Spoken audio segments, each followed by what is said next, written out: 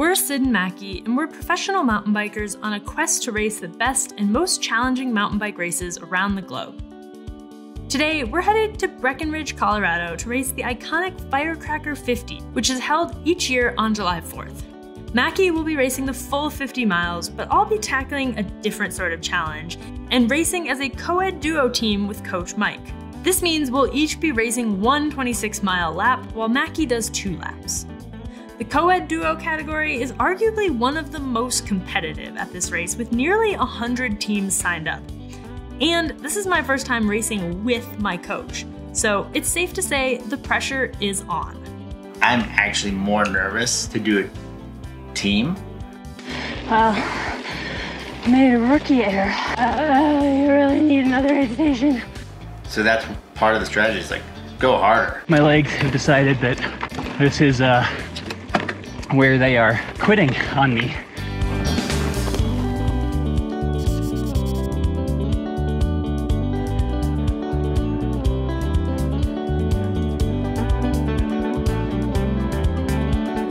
We finished our pre-ride. We actually only rode a tiny bit of the course because it is a 25-mile loop with 3,500 feet of climbing. We were not gonna pre-ride that the day before. Then we got our packets, and yeah, there's like a giant antelope on the wall of our Airbnb, so don't mind that. I believe it is a springbok, not an antelope.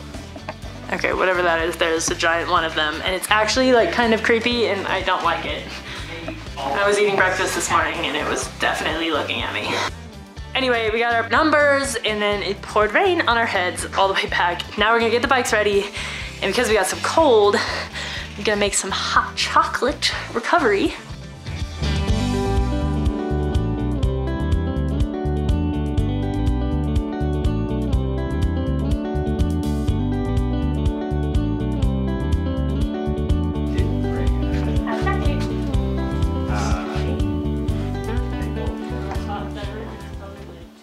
So here's your co-ed duo team. We're discussing our strategy. Strategy, okay. Mike's going first. Yeah, I'm going first. I'm not sure why, but Sid nominated me to go first very early in this discussion.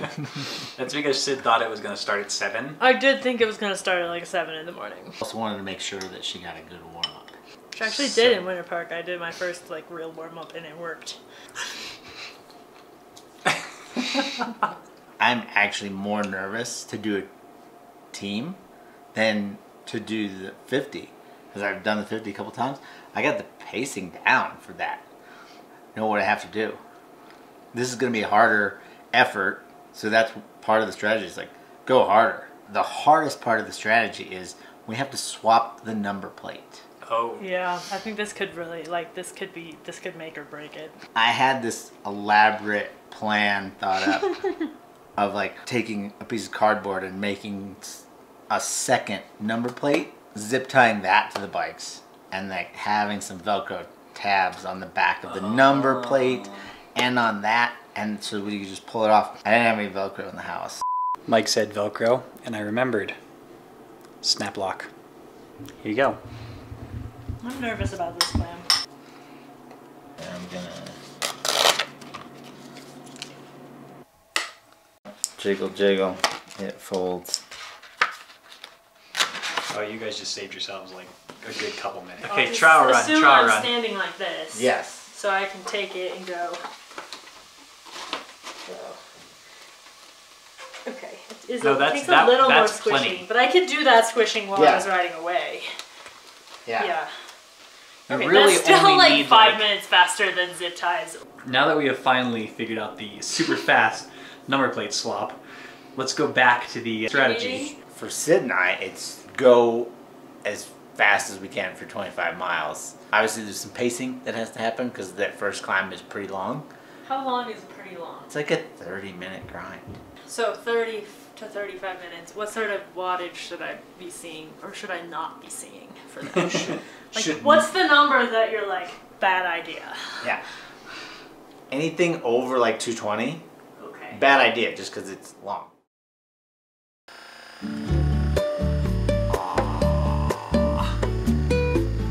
That was spot right there.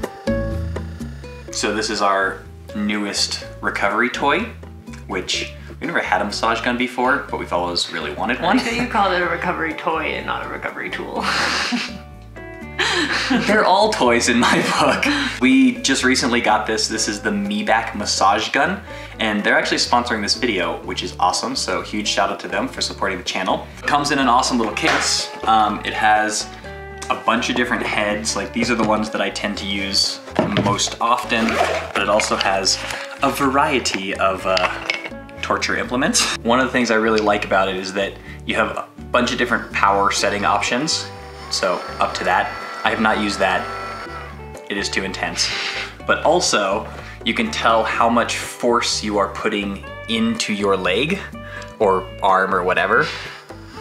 And that's the colors on this side. So you'll see as I press harder, it goes green and then green, and I can't do it on there. Let's go. It turns there yellow. We go. Yeah, so now you're going too hard. And then if you're really going too hard, I guess it would turn red, but don't do that. Yeah, I mean, it's not necessarily that you're going too hard, it's just letting you know how much force you're doing, and I've been pretty comfortable in the green range. The other thing that's really great about massage guns is that you can get into places like your adductor that are actually quite awkward and difficult to get to with a foam roller. You have to be like kind of scorpioned on the ground. So if you're someone who finds that position uncomfortable or just it's too painful to put your whole body weight on something, these are a great solution. The Macky 3 is available on Amazon. We will include a link in the description, and you can use the code Sid and Macky for 10% off.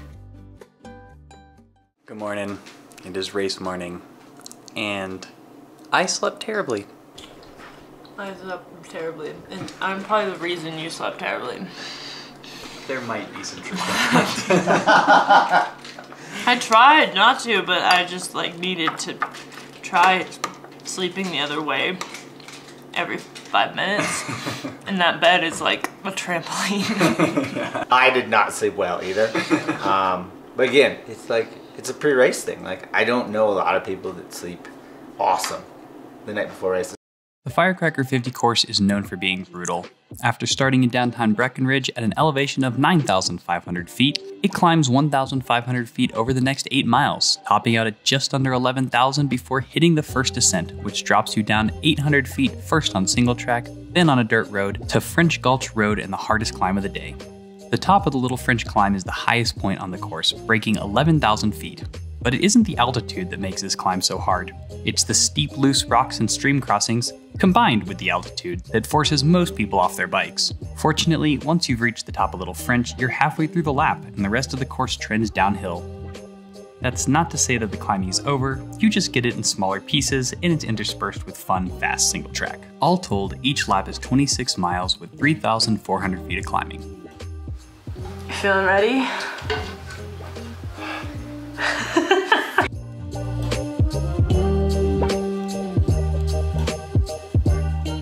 The guys got off okay. It is 8:53. This part kind of sucks. I have to just wait and figure out. I'm gonna try to eat more at like 9:30. Probably leave at 10:30. I'll be doing my warm up a little early, but I need to be able to give Macky a bottle.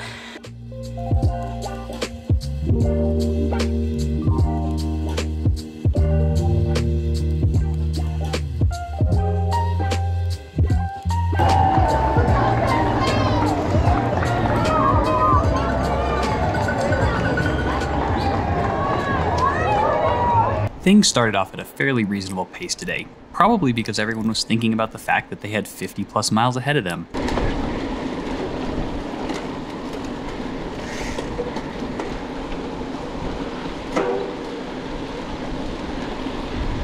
So it wasn't until the top of the initial 6-mile road climb where the course turned on a single track that the pro men's field started to break apart.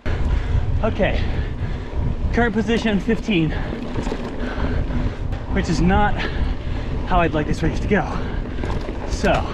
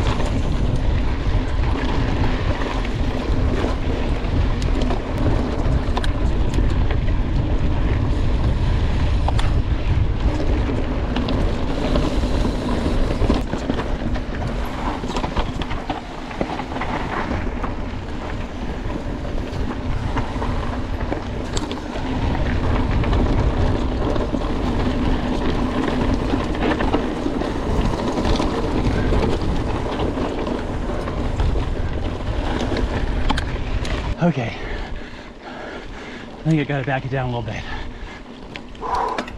Probably 10 or 12 miles in. So, got a long ways to go. That was not sustainable. Good work. Nice job, man. That's it. Hammer a little quick.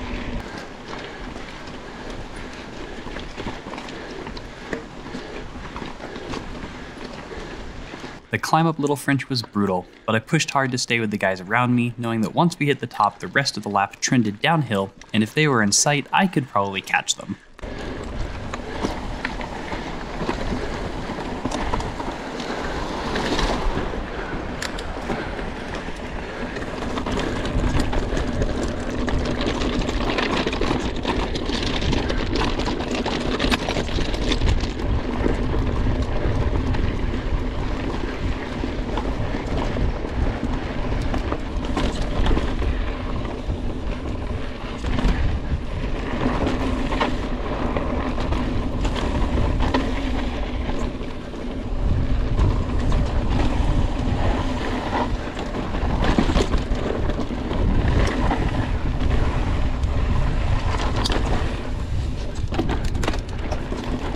When you see a good spot.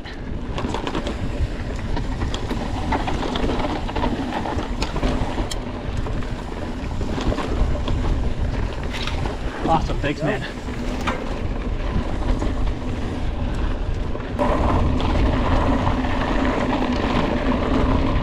All right, I remember this climb from Breckenridge, and it's brutal, but it is the last significant climb of the lap, so that's good.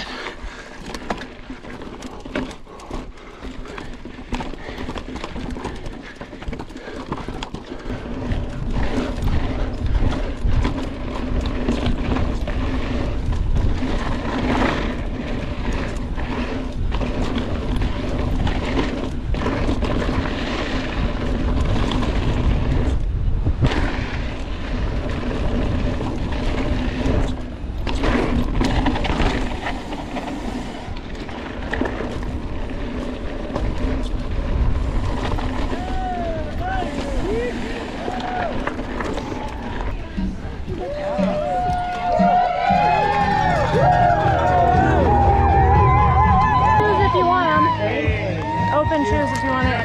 New Mexico, yeah, Macky. Thanks.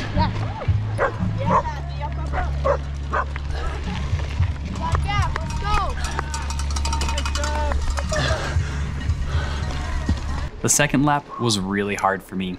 I had started cramping at the end of the first, a bad sign given how much racing I had left, and my legs let me know I had no choice but to slow down if I wanted to finish. So I focused on eating and drinking. When I got passed by this guy on the road, I was able to stay with him to the single track turnoff. Okay, come on, Macky. The descent, first descent's getting close. Let's push it a little bit here. Doesn't have to be too much, just a little bit.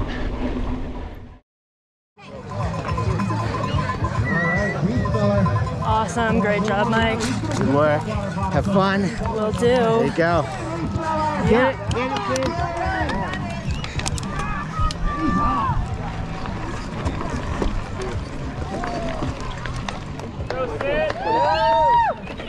Oops, sorry, I did not realize that was how that works. Oh, hey, how's it going?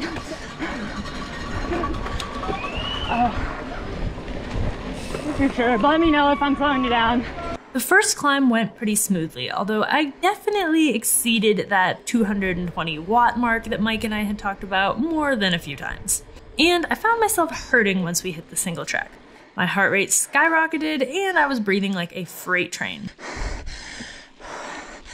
But since at this point we are at about 10,500 feet of elevation, this wasn't a surprise. I settled in and luckily we had a fun descent coming up.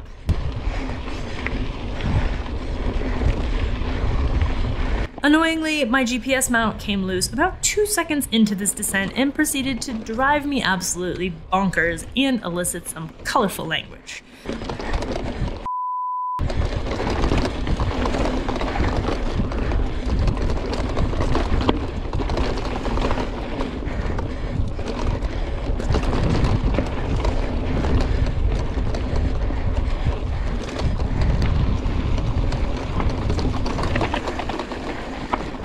spot. But no rush. Thank you. Whew. That was a close one.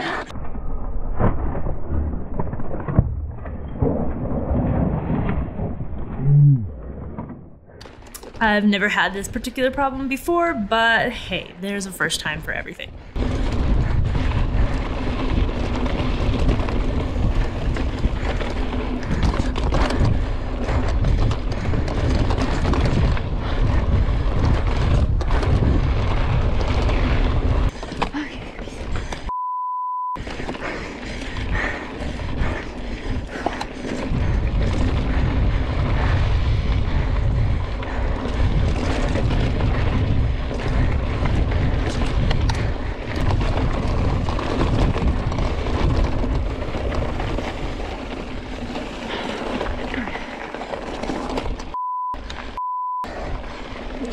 Stay there.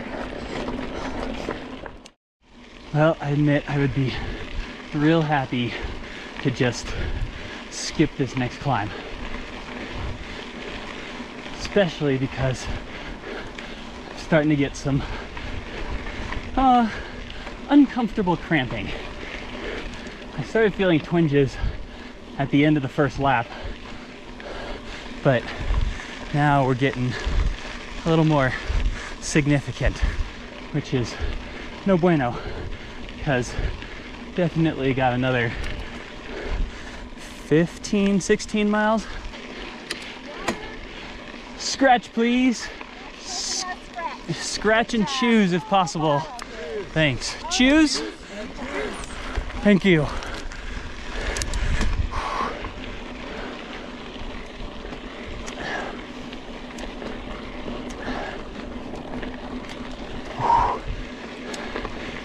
Oh, Hammy. Come on, Hammy. We're at just under 3 hours, like 2:54. And I would say my legs have decided that this is where they're quitting on me. Definitely getting like full leg cramps. Hamstring on both sides, adductor on the right, and quad on both sides. So now it's just damage control. Try to spin it until they can recover a little bit, which is hard because this is stupid French Gulch. And then see if we can feel a little better for the rest of the race.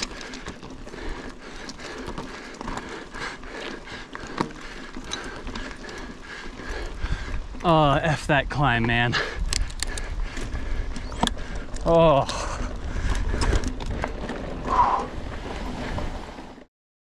Wow. Made a rookie error. I was supposed to be Scratch at the aid stations. I asked for Scratch. Maybe I was not paying attention and took it from the wrong person, but there's no way what is in this bottle is Scratch, or it's mixed at like 70 times the concentration. Oh boy. And unfortunately, that is my only liquid for French Gulch. It is, yeah, I'm afraid it's like noon or something nasty and like carbonated. Oh, that is foul. I don't know what that is. I hate it. Okay, well, live and learn.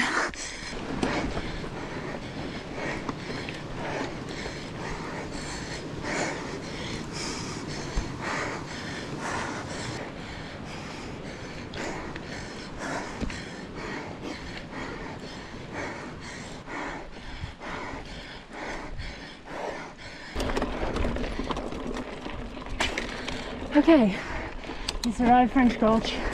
Had to walk the one pinch point, but this thing a lot of people did. It's very steep. I'm just taking a minute to reassess. I am very thirsty, but the more I drink the like the gluier my mouth gets. This video is not supposed to be an ad for Scratch, but whatever it is, way better than what's in my bottle. These flume trails, you really gotta pay attention because it's like easy to just chill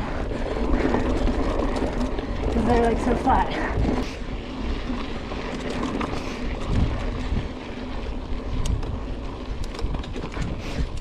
Hey, we're going downhill. Oh, maybe.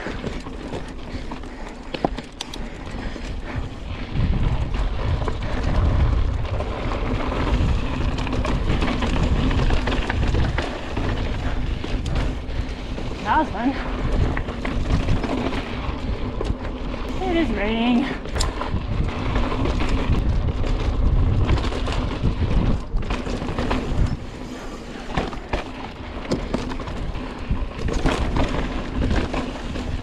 Again?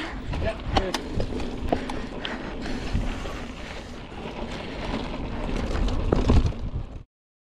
Let's see if I can make up some time on this descent, because it is the most fun and most technical of the race. Although this top part's a little flat.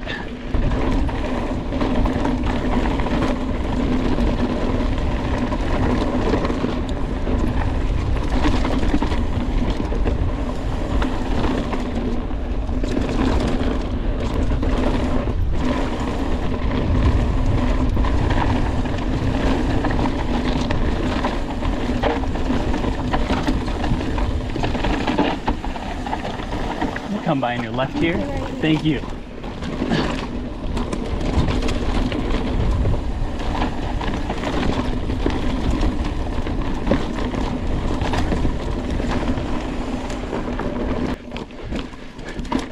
Thanks. Come on, Macky. You just gotta suffer for less than 5 minutes. Let's go. Thank you. Thank you. And there's Macky Franklin, the pride of New Mexico. Yeah, Macky!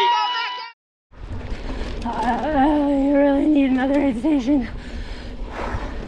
Need water. While I had done my best to get down as much of the mystery fluid as I could, as you can see here, I didn't drink very much for the majority of this period of the race. And right about now, I was starting to feel the effects of dehydration, mainly in the form of brain fog and a bit of cramping. Okay, we might survive this after all. Come on, you got this. Come on. Focus. Deep breaths. Recover. And thank God we are sort of going down.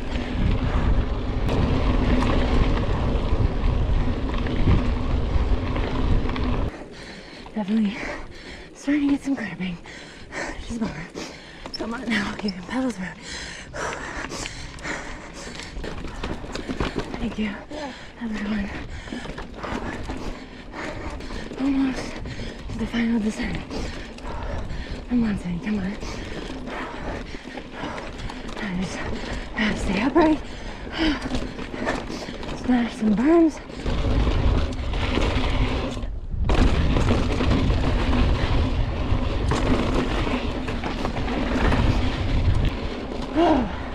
That's fine.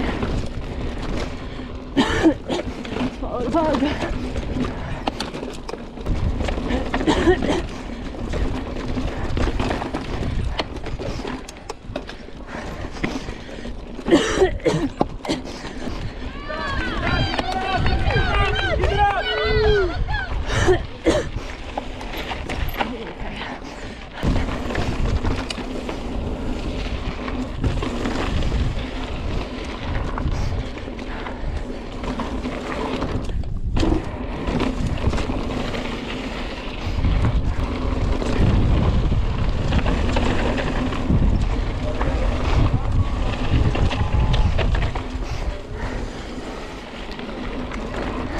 Shortly after finishing, the effects of dehydration hit hard and I started feeling pretty sick.